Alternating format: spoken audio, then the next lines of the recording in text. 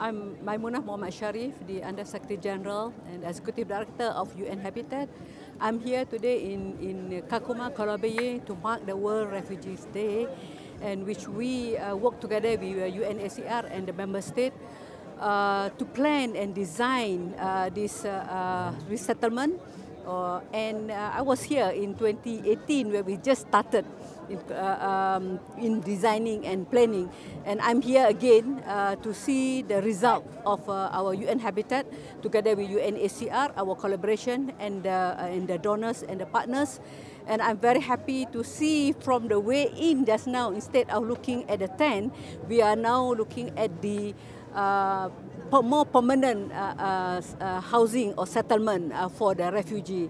I think this shows that integration with the host communities, and also would like to say thank you to the governor of Turkana and also to the government of Kenya for allowing us to work together with them. And also from the designing, I think this shows that is the inclusivity, the SDG 11 of where we are coordinating or the custodian, and this is very important. And this also shows the importance of designing, planning, and managing more integrated way of integrating the refugees with the community.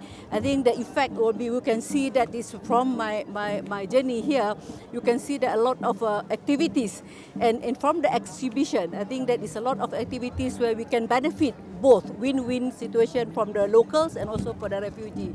And again, this is a very historic moment. And this also reflected in the Kenya Urban Forum, which was in Naivasha last Wednesday, Thursday and Friday.